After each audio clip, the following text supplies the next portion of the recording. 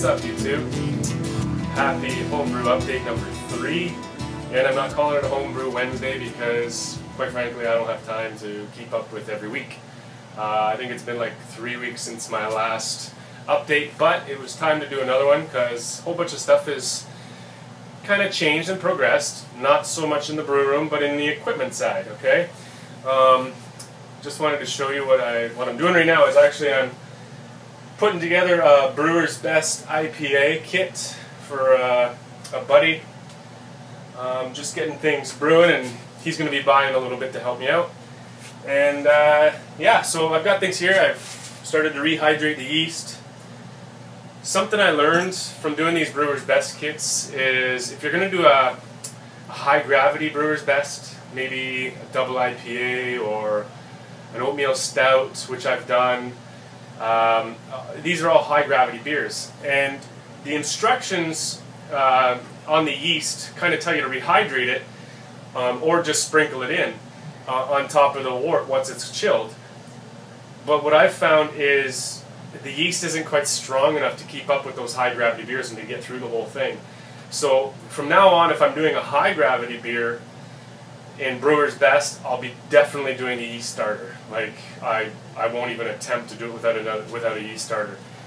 So this time around, I'm at least hydrating the yeast to kind of get it going before I pitch it into the IPA. It's not a high gravity beer, but it's a 1044, 1043 around there that'll come in. Okay, so things are coming up to temperature, but I figured I'd give you a quick update before we get to the boil here. So let me grab the camera here. Okay, so here's the first thing that's new. Now what I've done is I put together myself a mash lauter tun. Okay, so I went and picked myself up a cooler, and I made myself a sparge iron, okay, out of copper. Just drilled a bunch of holes in the bottom of it. Okay, so there's my fancy fandangled sparge iron, and there's the inside of the mash lauter tun.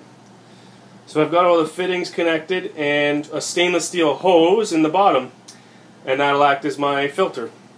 Okay, so that's pretty exciting to have a mash lauter tun, and I'm getting ready to do some all grain batches. So I'm just trying to get things, all the supplies put together. You saw in a previous video I had made my wort chiller, which is down there. It's kind of chilling. Okay, I got some bigger fermenters. I have a 9-gallon aluminum pot upstairs in the garage right now. I'm taking it to a welder tomorrow to have 2 fittings put on. One for my thermometer, which is a 1/2-inch NPT. So we'll get that put on, as well as the stainless steel ball valve on the bottom. Okay, so that'll be coming. But I have a couple of stock pots here, so they're going to be good enough for maybe heating up sparge water or whatever. So again, I don't have all the money in the world, and I can't invest a whole bunch of money, but I'm kind of putting things together little by little. I placed a really big order online yesterday. I got a whole bunch of grain coming. I have pH stabilizer, the pH 5.0. I have some yeast nutrients, a yeast smack pack. I got an Erlenmeyer flask coming so I can do proper yeast starters. I have some high temp silicone hose coming. What else was on that order? Trying to remember.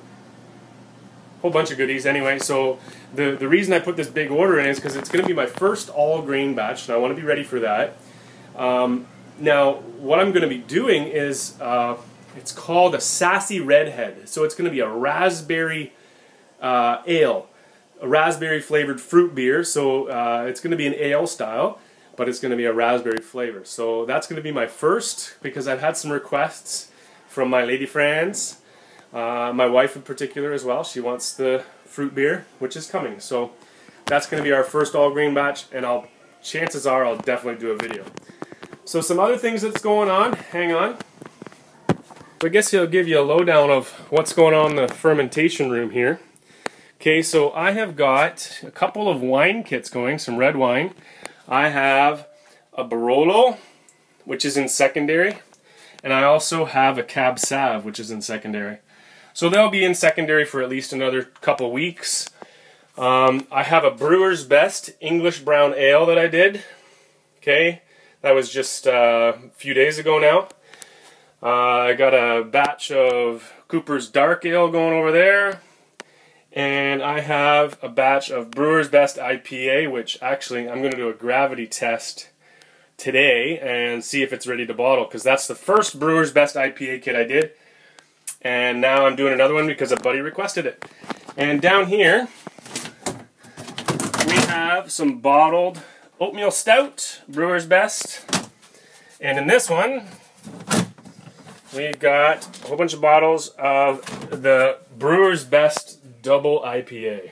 I'm really excited about the beers that are kind of in aging, but I'm going to leave them for at least a month. There's the Double IPA, and there is the Brewer's Best Oatmeal Stout. So both really good beers. And things are coming up to temperature here, almost to the boil. I think that's all I have to share with you guys today. Once I figure out, like, it was my first time doing the wine kit, so once I figure it out and have done it at least once or twice, I will do a video on it. That way I'll show you guys exactly the process I went through. And looking forward to doing an all-grain batch. Hopefully that stuff will come in, the shipment will come in by the end of the week here. And you know what, it's funny, I'm not calling this a Homebrew Wednesday, but today is Wednesday. So, happy homebrew update number 3. Cheers, guys. See you next time.